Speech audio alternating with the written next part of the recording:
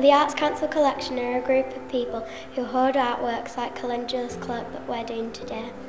The Arts Council collection also held 8,000 pieces of artwork and by 2,000 artists. The Gomersal Arts Council are a group of children from Year 5 and 6 in Gomersal Primary School. Well, first of all we had 3 votes and we had to write down on each piece of paper with a different piece of artwork on it which one we wanted. And then we put it in ranking order. We had joint top with Calendula's cloak and like a little sandbox. And then when people first saw the Calendula's cloak in colour, most people just went for Calendula's cloak.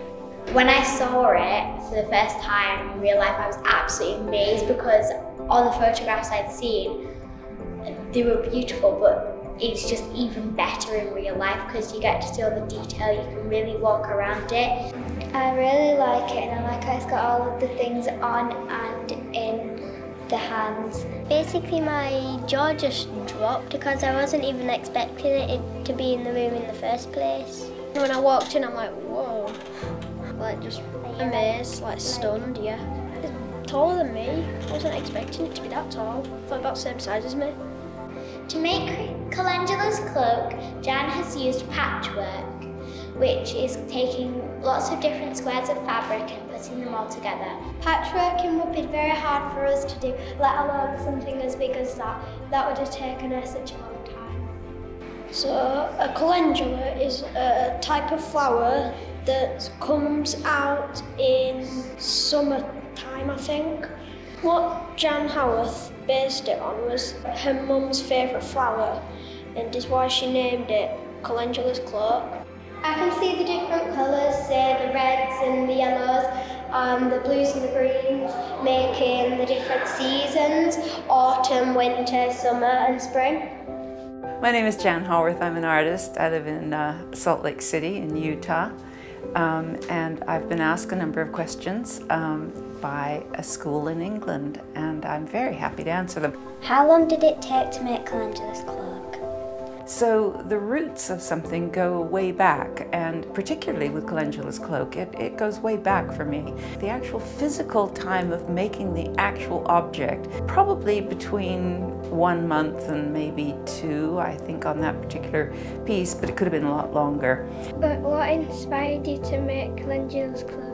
When I was a little girl, I met a man called William Cameron Menzies. I went after dinner to his house with my father and to his studio, and he had done 4 paintings that were 4 seasons. And the paintings were just wonderful, and they absolutely stuck with me. I just loved the idea of making a personification of seasons, and the Calendula's cloak does reflect that. It goes through what I consider to be 4 seasons. How long have you been making sculptures for? This was a little doll that I made when I was 10, and I made her because my father went to Germany working on a film, and he brought back a little boy doll for me. And it was just like this. It was post-war Germany. This little doll was to go with a boy doll. The doll was something that then had a friend and was important to me.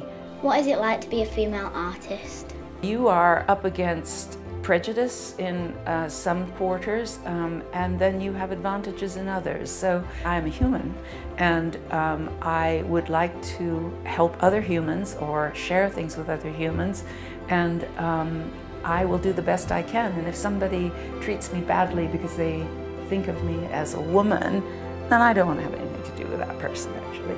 And now, the gallery that I'm with, and most of the people I deal with are very cognizant about keeping the balance between male and female artists. Thank you very much.